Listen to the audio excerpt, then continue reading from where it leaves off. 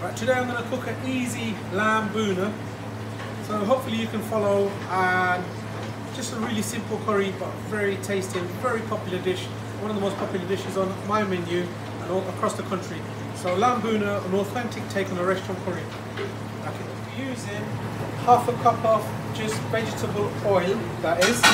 And then I'm going to follow by cardamom. There's about 6 or 7 I've just cracked open, so you've got the cardamom pods. That's a cinnamon, the cassia bark, the Indian cinnamon. I'm just going to use one of them. 3 bay leaf, 1 star anise. It brings out aniseedy flavour. Also, it just looks nice as well. And this is the black cardamom. It also brings out a beautiful fragrance and nice flavours. A few peppercorns, a few cloves, and this is the Shahi Jeera. It brings out earthy flavour and a fantastic fragrance. Now this is the aniseed fennel seeds, sorry, about a teaspoon of them. You don't need to add these in, I add it in, it just builds a nice flavour. I've got a couple of green and red peppers, smallish size. I've just really diced it up. I've got about 3 of this size onions diced up. I've got about half a cup of tomato puree. Spices I'm going to be using 1.5 teaspoon of salt, 1 teaspoon of the zero, which is the cumin, 1 teaspoon of the coriander, 1 teaspoon of haldi, which is the turmeric, 1 teaspoon of chili powder, 1 teaspoon of garam masala, 1 teaspoon of crushed methi, which is these. So I've just really crushed it up, and I said the salt. I'm going to be adding about a couple of teaspoons, heat teaspoons of garlic, heat teaspoons of ginger. I've just really finely diced it up. Sorry about that. That's green chilies, about 4 green chilies chopped up, a couple of tomatoes, medium size, about this size. I've just chopped it up, and that's a bunch of coriander. So about a handful of coriander that I'm going to use. I'm going to cook 1 kg of lamb, so tender pieces of lamb. This is the leg of lamb. I've just cut it up. It's not too fatty and it's very meaty, that one. I've got about 1 litre of water. I'll use that occasionally. I'm going to cook it today on a cast iron. It's smoking up, so it's quite hot. I can see the smoke, so it's very hot. That's half a cup of vegetable oil that just gone in. Now I'm adding the garam masala, which I've described earlier.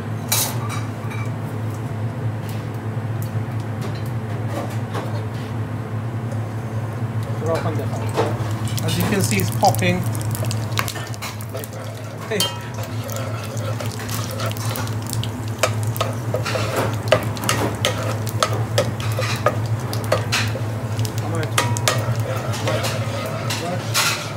Just needs to release this oil, so we need to start smoking away. I don't want to burn it, just slightly toast it.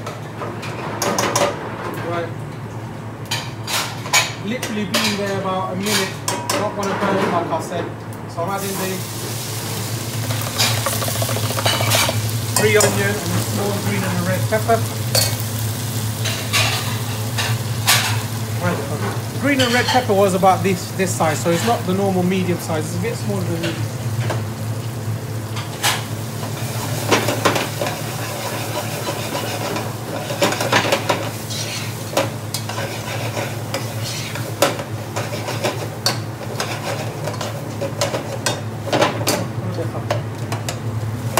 As you can see, the fragrance is already coming out.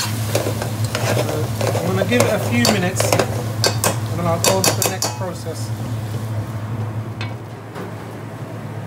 It's been a few minutes. As you can see, it's steamed up. This actually takes about 10-15 minutes, for about 10 minutes for the onions to actually cook, for the rawness to go. When you have a cast iron, it's really nice, it cooks very nice. Whereas if you have a non-stick pan, the sort of edges comes off, and it's not really good or healthy.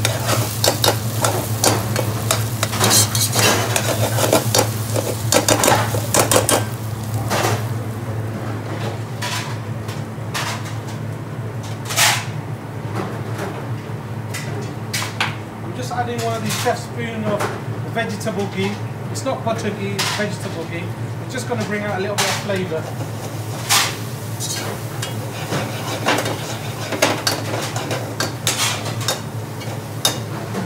Right. I'm going to go to the next step. So I'm going to add the garlic and ginger.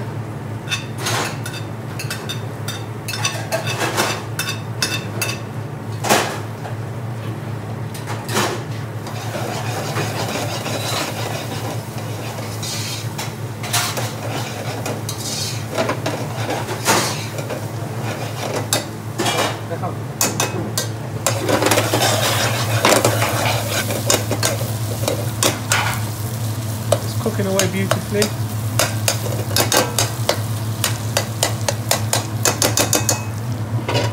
Put the lid on. I'm going to cook this for about 5 minutes. Just let the rawness of the garlic ginger go. The onions about nearly cooked, and then we're going to go on to the next process.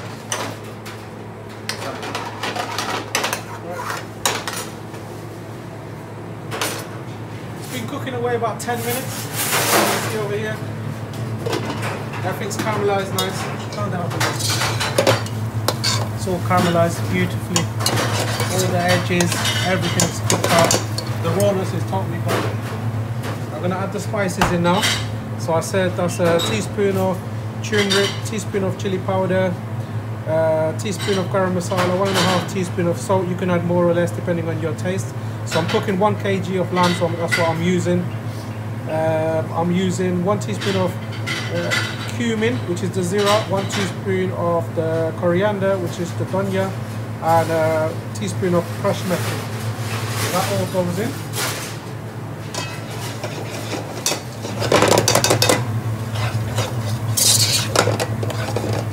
Fragrance has come out beautifully. So literally on a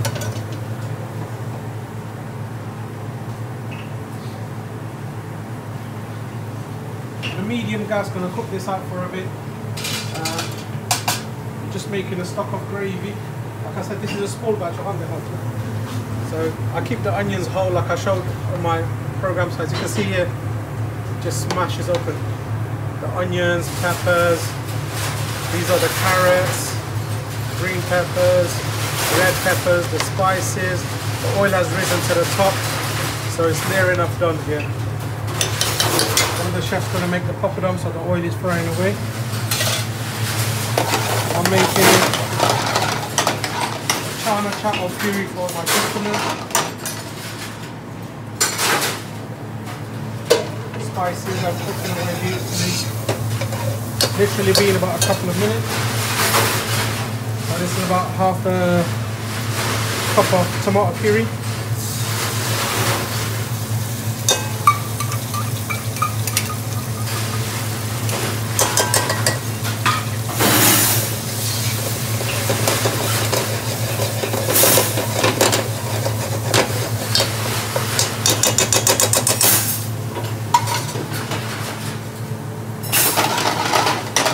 Let that cook for about a couple of minutes, and then I'm going to add some water. So a medium heat, cook it for a couple of minutes, just the rawness of the spice and the smell to go away. And then I'll be adding the next ingredient. So this is the chana chat, nearly done. So that's the base gravy over here. So half a ladle going into there. And I'm going to chop in some tomatoes.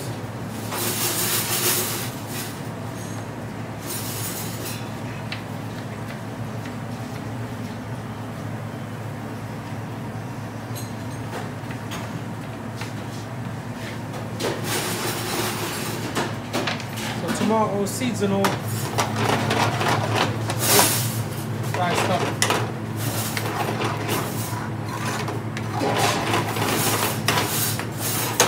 Gonna be ready shortly. Literally a couple of minutes. I'll show you over here. It's steamed away in the oil, so I think the spice, that slight rawness has gone away. It's been toasted. It's been slightly cooked in the warm oil. What I'm going to do, add a bit of water. Literally put it on high gas And I'm going to wait for that water to evaporate, and then when the water evaporates, then you know the spice is cooked, and then I'll be going on to the next process. So that's there. Starter's nearly ready. I'll just wait for the puree. I'll put it on slow gas. Everything's really cooked now, so lamb cooks really fast. So just put in a cup of yogurt.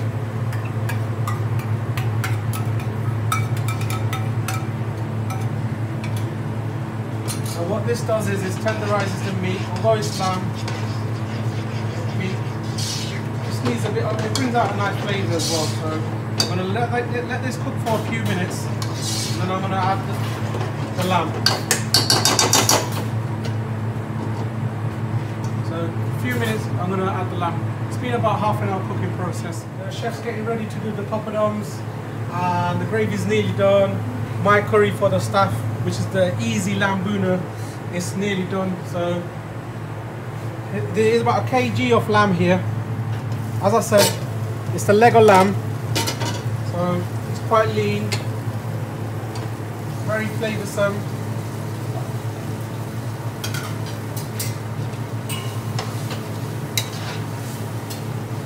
The fat has been taken away as well, so it smells absolutely gorgeous, and the curry's fantastic, and it's ready. All it needs is the meat to get cooked out. I'm not going to add any water because it's going to be a very thick sauce, so I'm going to give it about 5-10 minutes for the water of the lamb to release.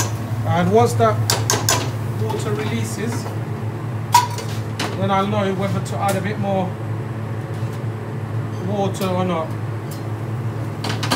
So give it another 5-10 minutes, and then we'll see. And every few minutes I'll come and check up on it, because I've got this see-through lid specifically for my channel, so it's going to be really nice for me to keep an eye on what's actually happening to the curry.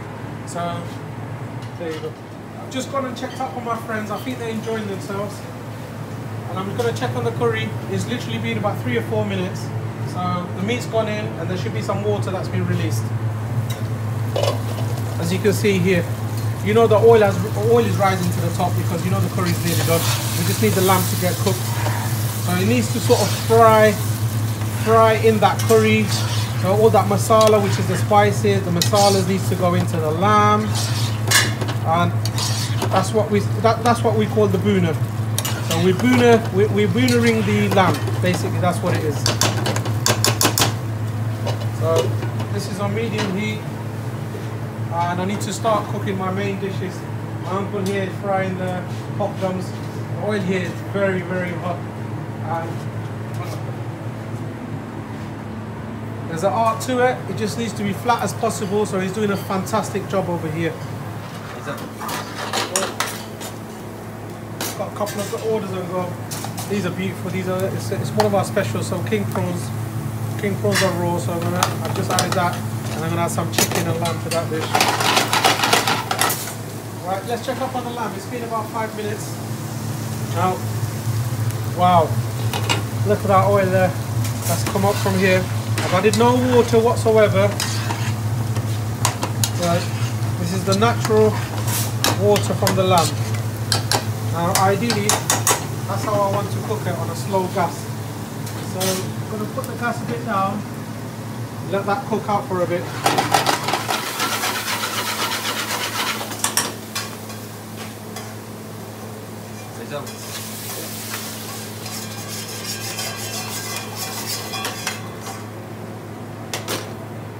Right, the lamb is been about 10 minutes now. Now let's have a look. Gorgeous. I put it at a really slow gas, as you can see. Now we're going to add 2 tomatoes, like I said. So I like it a bit tomatoey. Some green chilies. Right at the end I'll add the coriander. So, if you like a Rogan Josh sort of dish, now this is the authentic way. But this is actually a bhuna. But I like the flavours of tomato.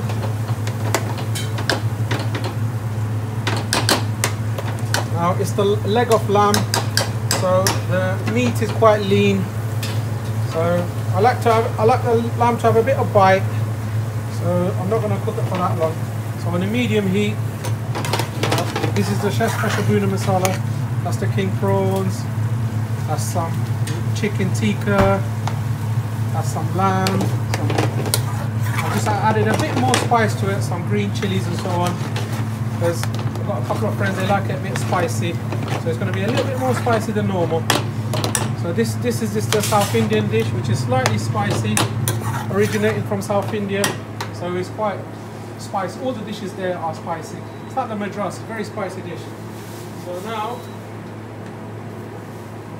these are the Kashmiri dry red chilies. Now that's going in there.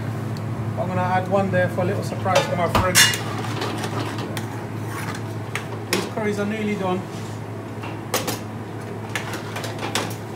About half an hour. Just going to have a quick look.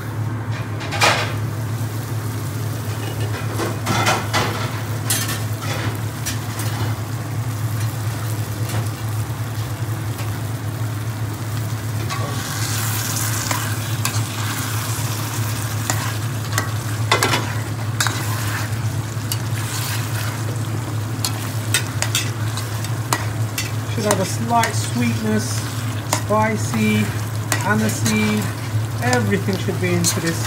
Tomatoey. Now what I'm doing now is just thickening up the sauce, extra thick, so it almost sticks to the lamb.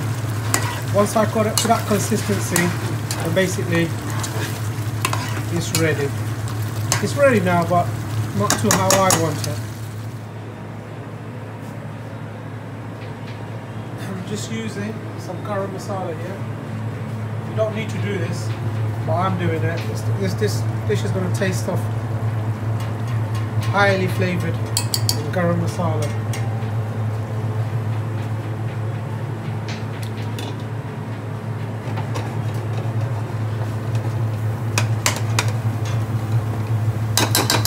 So it's going to have a strong garam masala flavour over there. Just left it on the top.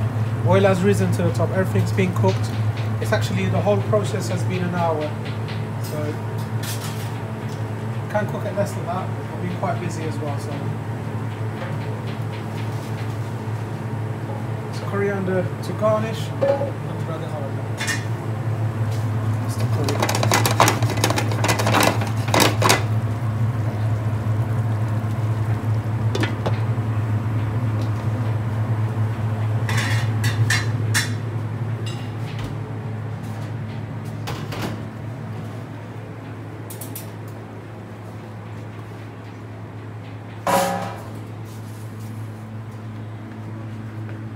Just leave it in the heat there until the curry's done. Now if you like this video and you enjoyed it and you found it informative, please don't forget to subscribe to my channel. I need a few more subscribers and hopefully we'll reach the 1,000 mark. And whoever's at 1,000 definitely get something from me, a nice little gift. Or maybe like a meal for two or something in my restaurant. Or something paid for. So I need to reach 1,000 subscribers, guys. Make sure you like it. And if you're around the area, make sure you pop into Latif's in Alsager, Stoke-on-Trent. So if you're going to Alton Towers or anything, come in to the M6 junction 16, and hopefully we'll do some cracking meal.